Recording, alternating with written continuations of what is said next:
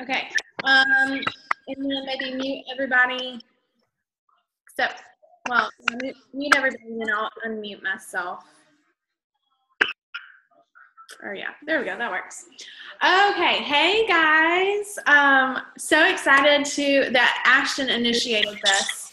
So excited because it's one of those things where I've been wanting to do something like this, but having somebody else initiate it is always great. The cat's trying to stop. So today we're going to talk about Instagram. I know we kind of threw out the idea of also chatting about Facebook, but after talking, we think we're just going to keep this solely about Instagram because you could really talk all day about it and still not cover everything. So today, me, Shannon, and Ashton are just going to kind of share a few things about Instagram. So take notes, because if you're new to Instagram, a lot of this could just be a lot of info and maybe overload info. So take notes. Don't feel like you have to do everything all at once. Like, implement one thing at a time, master that, and then go to the next. But we really all have said, like, Instagram is where it's at. I don't feel like Instagram has really been tapped into yet by the Color Street market. And so I am really excited to share about that. So I'll go ahead and get started, and then we'll kind of move on to Ashton and Shannon. I am going to chat about hashtags today. And I feel like hashtags sometimes are not used for your benefit, and they're more of just used as like a cute little tag, like a cute little tagline, like hashtag mom life or something like that. Hashtags are so important. It's really where you're going to get those extra followers, those extra likes, extra comments. And it is really like the lifeline behind your post and getting it to reach more than just the people that follow you already.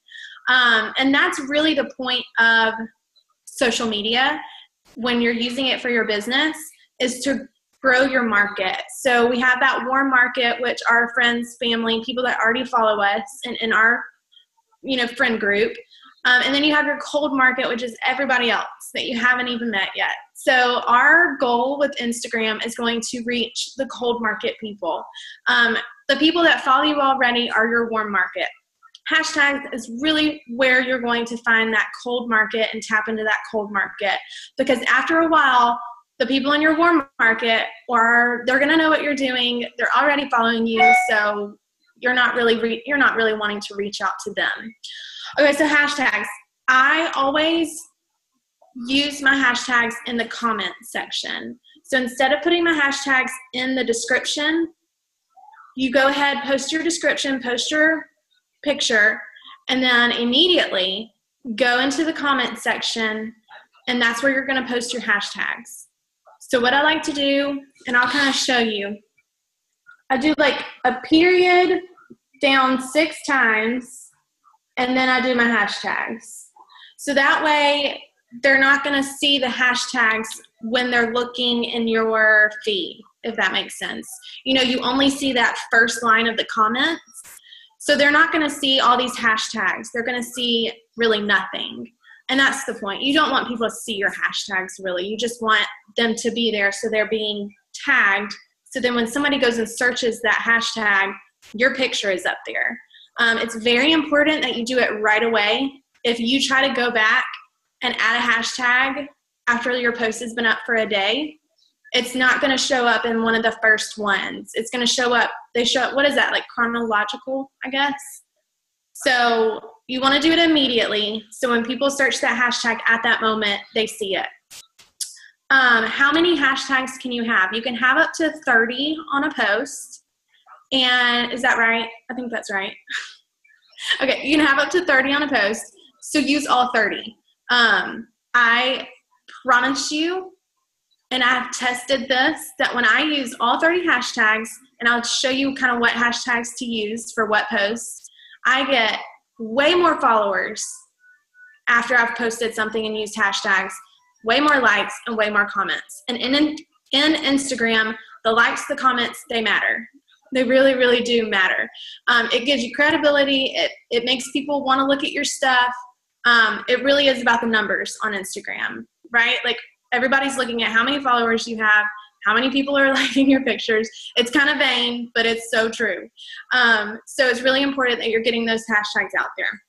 Okay, so when you're thinking about what kind of hashtags to use, this is the most important thing, especially with Color Street. We want to steer away from hashtag Color Street, hashtag Be Color Street. You can use those, and you might want to use those actually within your description just so people see like maybe that name, but that's not something that you want to be using for a way for new people to find you, because the only people that are searching hashtag Color Street or hashtag Be Color Street are other stylists. So you're only going to be attracting other stylists when you're using those hashtags. So you can use them, but just know that it's probably not going to get you anybody who doesn't know what Color Street is. And that's the point, is to find people who don't know what Color Street is and attract those type of people. I personally use my Instagram to share my life. I share my kids. If you don't have kids, that's totally fine. You share your life. You share what you do. If you do have kids and you don't want to share them, that's totally fine as well. Kelly France is someone who, I'm trying to read your chat, follows certain hashtags. Oh yeah. Kelly France is really good. She has kids, but you would really never know it because she just doesn't put them in there. You make your Instagram what you want to make it. It does not have to be everything that you do. You market to whatever you want to market to. I do the whole like stay-at-home mom thing. I do really girly things. Like I'm just that basic white girl, to be honest. And so I do all that. And then I throw other things like I really like to talk about makeup. Even though I don't sell makeup, I talk about it because I'm wanting to attract people like me who like makeup, who like girly things, who like Starbucks, who have young kids. Because that's how I'm going to market Color Street, is to those types of people. So when I post something, say it's about kids, I am going to use hashtags, and you can Google this. You can look on Pinterest. There's so many things out there that can help you with how to find the right hashtags for you. But I personally use I don't know what all they are. I can give examples, but like hashtag intentional mom, hashtag stay-at-home mom, things like that. And you can even do some research on Instagram. If you go and search a hashtag, it's going to pull up kind of other hashtags. And then you kind of want to keep in the, I don't really use hashtags that are 2 million plus, because that's just a lot of competition. Somebody goes to a hashtag that has 2 million posts underneath it, they're probably not going to see yours. But if you're going to around 200,000, I personally keep it under 600,000. So if I see a hashtag that's within my market and it's over 600,000, I really don't use it. Anything under that is what I use, just because I like to make sure that my post is going to be right there. So that's what I use for mom posts. If I'm doing a nail post, I use hashtag Mani Monday, hashtag, I don't know, I can share some, but it's not saying Color Street, but it's trying to attract people that probably like to get their nails done. And then they're going to see my nails hopefully on that post and go through my feed and then want to follow me or whatnot. And I think that is about it on hashtags. But this is kind of another training for another day on how to create eye-catching photos. But when you are thinking about hashtags, you want to make sure that your picture is eye-catching. It's light. It's going to be, if you use bold colors, make it really bold so that when somebody goes and they searches a hashtag, you want to make sure that your picture stands out from all the rest of them. So for me personally, I like to make sure there's not a lot of background noise. Right here, that to me, everything behind me it's a little much for me, because I feel like when somebody wants to come and look at a picture, what's going to stand out from the rest of that feed is something that, China, it's just her, and it's a white background, and it's way more eye-catching than all of the rest of us. Does that make sense? So when you're thinking about posting pictures and you're really wanting to market it, well, get down and come to me. When you really want to market it, you want to make sure that your post is going to catch someone's eye if they're going through that hashtag feed. And I think that's about it. Is that everything, Ashton, Shannon, about hashtags? Yes. I have a question. Okay, so for people to find your hashtag, does your profile need to be public? Yeah. It does. You need to have, a public profile. And I think there's something new that they just did with the Instagram update, or I'm probably super late to the party, but you can like claim certain hashtags. So like you could do like Shannon's nail, like hashtag Shannon's nails. And then every time that you post something and you use that, it like starts collecting that like for you. But your profile has to be public because then people can't access it. Like, you know, it's almost like it's not there. So there's a way. Another question. So Jackie, can you do you keep all of your hashtags like in your notes section on your phone and you just copy and paste them to your thing every time? Okay, so what I use, and I love this app, I don't even know what it's called. Let me see what it's called real quick. It is, well, it says preview. I'll post it in the team page. But what it does is you can actually you can upload photos to the app and kind of make your feed how you want it to look, if that makes sense. But then it also has a feature where you can group hashtags together, hashtag groups, and it'll have, I don't know if you can see that. It'll have like all of them grouped together and you can name the group. So then when I'm ready to post something, I go ahead and copy and paste that, have it ready to go. So when I post something, I can immediately go into the comment section and paste it. So then I have like a motherhood group, a nail group. I can't remember what else I do. Well, it's not a nail group. I think I do beauty. So I kind of try to broaden that group so that people who do makeup will want to, will maybe see it, because usually people who do makeup and love makeup also love to get their nails done. So you're trying to think of like groups that you can market to that will want to follow you. And so then when they follow you, they're going to automatically see your nail posts. And then I think that's a good transition into stories. Who was talking about stories? Me. So, for me, I've noticed with Instagram stories, you get a lot of views, obviously people that are already on your friends list, but something that I have caught on to is start tagging like where you are, like your city, your state. If you're out at, Hobby Lobby, Target, whatever, like start checking in or, tagging those places. So if you're not familiar with IG stories, it's a little option now at the top. You see like everybody's little head and there's like actual video or pictures and all kinds of stuff. So you would go in to post to your stories, and then at the right corner, there's like little options of things that you can add onto that particular video or post or, whatever. Hold on, I'm going to try to look real quick So there's like it looks like a little smiley face, and the corner of it's kind of turned up. So you would, whatever picture or a boomerang or a video that, you're posting to your story, you would tap that little smiley face, and then it's got like a little location symbol. You can scroll through, there's hundreds, you can pick wherever you want. I always say tag your city, tag where you're at, because other people, like for me, sometimes like if we're going to go to like the pumpkin patch or, whatever, sometimes I'll even just search that in Instagram, like Clarksville. I live in Tennessee, like Clarksville pumpkin patches, and it'll show me everyone that's tagged where they're at, like what pumpkin patch they're at or, whatever.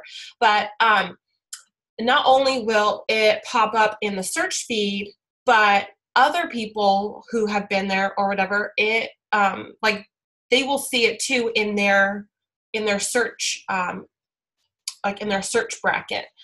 And like posting the IG stories, that's like another, that we could do like a whole call on that too. Hi, Millie. I love you. So IG stories too. I think if you post a picture, you're going to get 200 likes, a couple comments. That's a given. I'm like a chronic double tapper sometimes, like, yep, double tap, like it's just like second nature. But when you start posting in your Instagram stories, I feel like it gets a little bit more one-on-one. People are more likely to ask you, hey, like, Jackie, where's that clock, from that's behind you? Or, hey, Shannon, like that shirt, they're more likely to ask you in a private message through your story than they probably would be, in any other way. So the same thing goes for us sharing about Color Street. Something that me, Jackie, Shannon, Tanea, like we all learned previously is when you post about something, don't give it all away, like right out of the gate. Leave it so there is a question. Like you just did your nails and you're holding your coffee cup and your nails look so good. Don't say one word about what type of or like what the name of that color is or what the name of that design is. Like leave that open, because people will then ask you like, oh, I love your nails. Number one, where are they from? Number two, which one is that, or whatever. Same thing in your stories. You could do a video of you putting one on. You could do a boomerang, like, having one hand done or whatever. People are more likely, I think, to reach out to you in a story than they would necessarily on an Instagram. And I think maybe that too just depends on, on your following or whatever too. But for me, I think too, Instagram stories is more fun. I kind of feel like I have a little bit more freedom. I don't know who it was. I don't think it was that France girl, Jackie. What's her name? Anyways, it was somebody else that I had watched their story, and there was like outtakes. She did like 2 or 3 Instagram video, like real short outtakes of her trying to put on the strips on her nails. And then the last one, she was like, finally, or, whatever. And I stayed all 5 of those videos because I was like, this is hilarious. Like, like this is stuff that we, deal with too. So I just feel like people can get a better idea of who you are.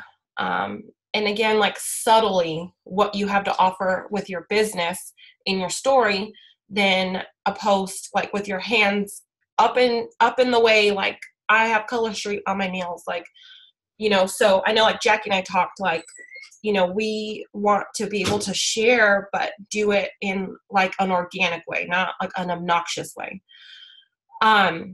So stories, I feel like just go wild with them. If you put your nails on and you screw them up, share that and then share how you fix them. If you get like tomorrow, I have a crap ton of strips coming, like 3 boxes worth. Like I'm going to spread those babies out and I'm going to do something fun, like share about that. That's stuff that people want to see. And I think too, like checking in where you're at. You can do a hashtag in your Instagram story too. So if you, like I had said before, and I'll have to come back to this, maybe I'll just leave it like in the comments somewhere. There's a way to do it, like where you can, I don't know how to word it, like where you can have certain hashtags that, what does this say? Oh, we've got 10 minutes. Okay. Where we've got like certain hashtags that you can like kind of claim, which just means that, those are the ones that you want to follow, or if you use them, that's where your stuff's going to go. But, make yourself a hashtag, but make it something clever. Maybe nothing like Color Street. Have it be something completely different. Like Shannon like owns the word blissful. I don't care what anybody says, like blissful, blissfully. Anytime that I hear that word, no matter what it is, I think of Shannon. Like make it something like that. Like people think of her because of that. And so when you're posting to your stories, when you're posting to your feed, include that one, because then people will follow that hashtag. I followed one, and I can't think of what it is, but I just followed it whatever day it was that I signed up, just because I want to know, like, I'm gonna have all these color options and design options, like what are some really cool ways to, put them on.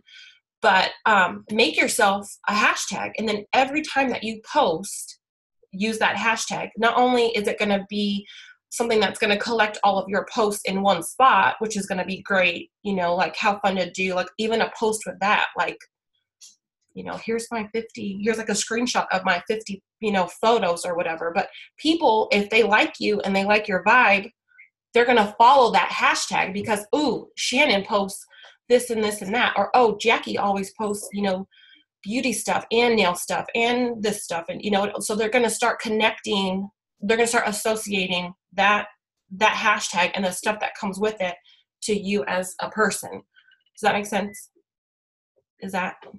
Yeah.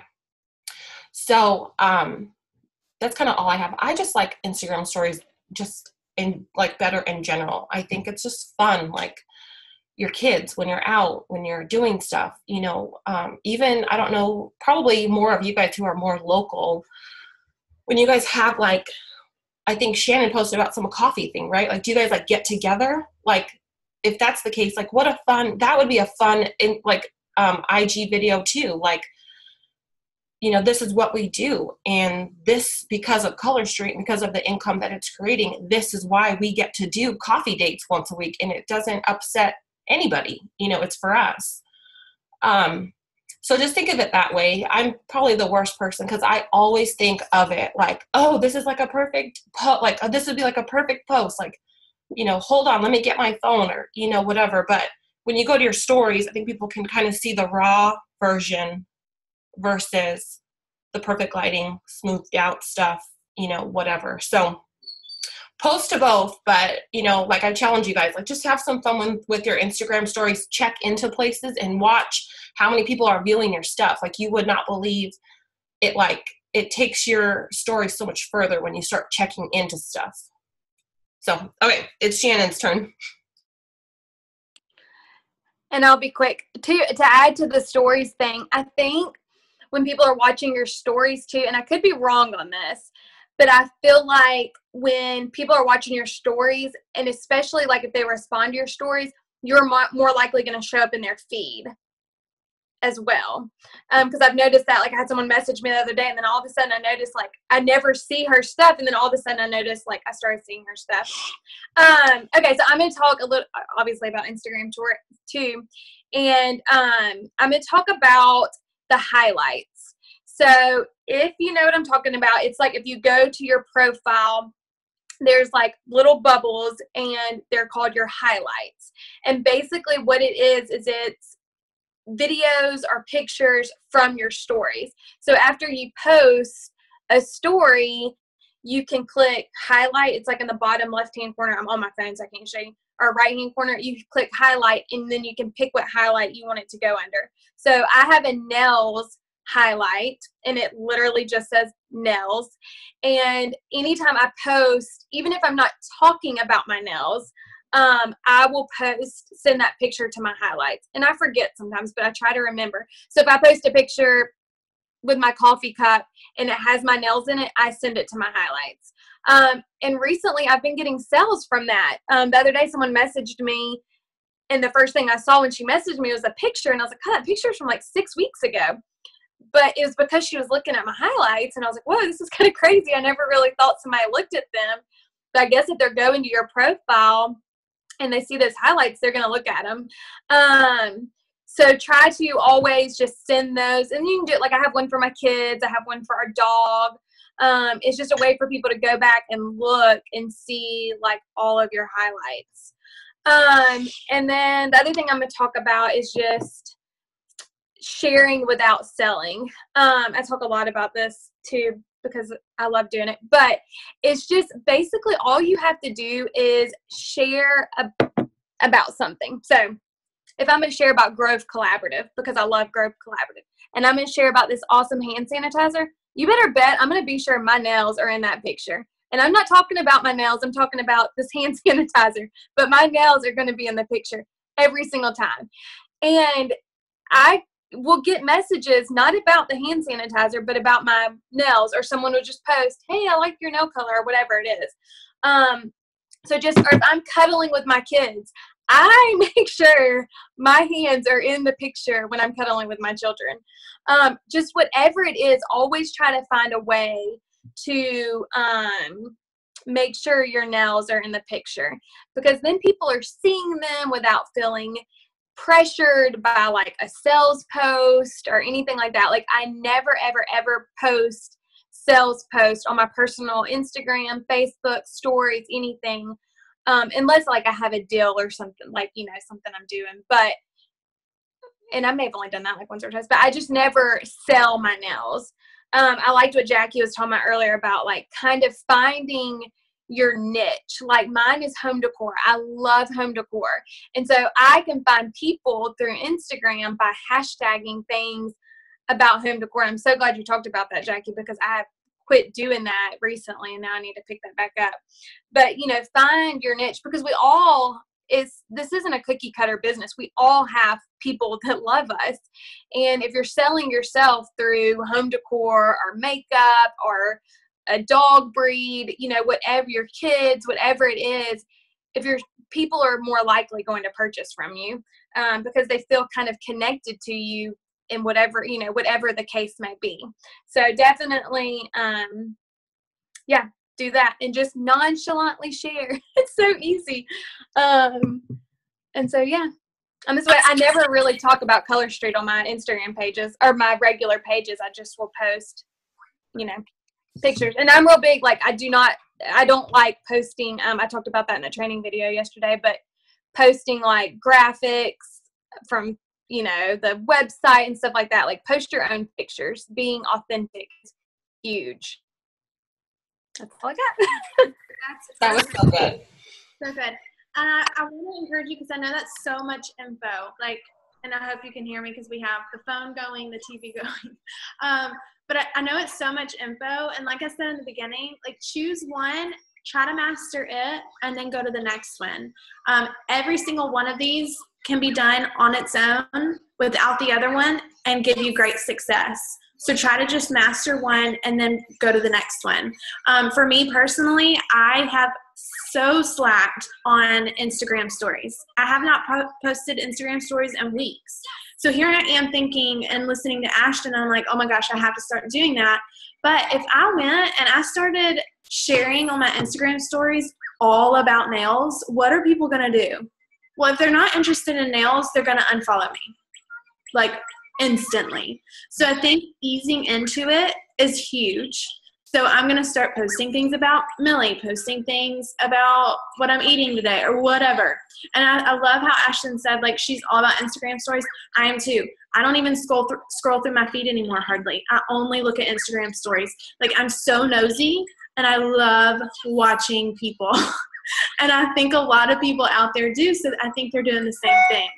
So keeping it just kind of like all about your life, easing the nails in like Shannon does, and just sneaking your nails in every single time. And then just having that mindset of, I'm not really trying to sell on my Instagram. It's just a really good outlet to share about it. And if somebody's interested, then they'll come to me. And then also you'll every now and then post those post about joining your team or about a sale that you have going on, and then people will be like, okay, well, I'll try it this time, or I want more info. Because you're not blasting it, I think people are more receptive to hearing about what you offer when they feel like comfortable that they can come to you and you're not just like all over them, you know. Mm-hmm. Any questions? I know Megan had mentioned that she had just started an account just for nails. And I don't know, like, I thought about doing that, but then I thought, well, then am I only going to attract people who know Color Street, or is it just going to be for customers at that point? Like, are they only going to be following me because of that? Like, so I kind of decided not to do that just because I felt like it was a lot. Like, if I was going to do it my personal and my my Color Street. So Megan, I don't know, what were you thinking about that? Uh-oh, hold on. You gotta, okay. Ashton, there we go. Okay, did I do it? Yeah. Okay, I was just thinking, okay, so I'm the type of person, I hate seeing people like advertise everything. So I kind of wanted to do a separate page just because I didn't want people to get tired of me posting. But now seeing that, you know, mixing it in with like real life stuff, I don't know. I don't know. I didn't know where I was going with it. Someone said something about it and I decided to go ahead and make one. I also didn't know how to like, do I request to follow everyone and then let them follow me if they want to? I don't know. I opened me a nail page the other day too. And the reason I did it is because Kelly France does it. Like, you know, she has a personal page and a nail page. And so I more or less what in my hopes is that the people that are purchasing from me, the people that do love like the nail side of my life are going to follow that. So I don't know what it'll do, but I just thought it might be something where I can, you know, like today I went to my mailbox and it was full. Like that's something I can post on my wall in my nail page where I just post it my stories on my personal page. And then I'm just tagging my nail page and everything in hopes, you know, that some people that are coming to that will go to that. We'll see. Kelly France does it. I feel like it's a good move. Yeah, and I agree with that. I think as long as you're keeping it very lifestyle looking, like does, where it's all like real post of her nails. It's not a bunch of like, it's not a bunch of pictures that she's found on Pinterest. Yes. You know, and is adding pictures just to kind of fill up the feed. I think if you're keeping it lifestyle oriented, as in like your nails, you know, kind of like a behind the scene almost. Yeah. Of Color Street. Well, that's the other day I posted a picture of Bennett walking to the mailbox carrying envelopes for me. And so that's I'm trying to do it like very like that, like life, not sales. I don't want it to be a sales Instagram, you know, just lifestyle. We'll see.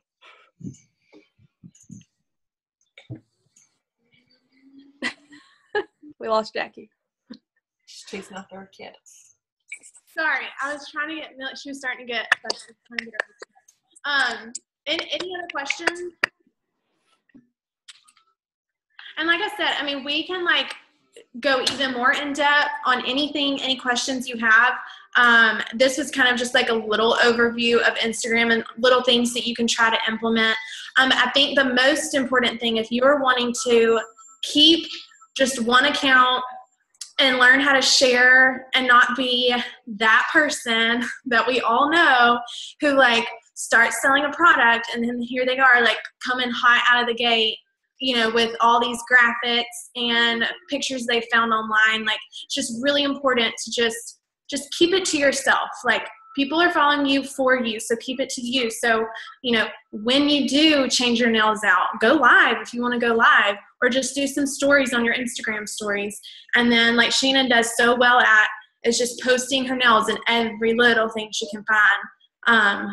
It's just really helpful just to kind of ease into it and not just be hot out of the gate. Like, oh, I'm a Color Street stylist. Buy from me. Here's my link. Like, I don't even put my link to my VIP page on my profile. Not that it's bad. It's just I don't want people to come to my profile and see like me trying to sell something. Nail sales. I almost don't even want people to know I sell anything until they really start to follow me and, you know, start to learn that, oh, okay, well, it looks like she sells some nails. Like, what is this? So yeah, I think that's all I have. Ashton, do you have anything else? No, I want that, baby. Give me her. Yo, she is on the floor. Where is she? Rolling. Pitching a fit. So I think it's nap time. But I'm so glad y'all all hopped on. We are hopefully going to start doing this more often, weekly, and trying to figure out better times. So yeah, y'all, if you ever have any like topics, things that you want to go over, just let us know. Okay, guys, so we'll post the recording later. If you have stylists who weren't able to hop on, let them know, and then we will chat later. Bye, guys.